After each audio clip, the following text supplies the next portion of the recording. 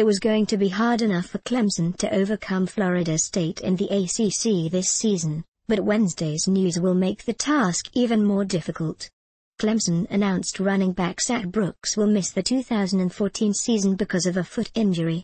Brooks finished third on the team last season with 246 rushing yards and 2 touchdowns, but was expected to take on a much larger role this year. Instead, he'll be on the sideline, and Brooks' absence means that the Tigers are without their leading passer, their 2 leading receivers and their 3 leading rushers from last season's team. That's a lot of offense to replace.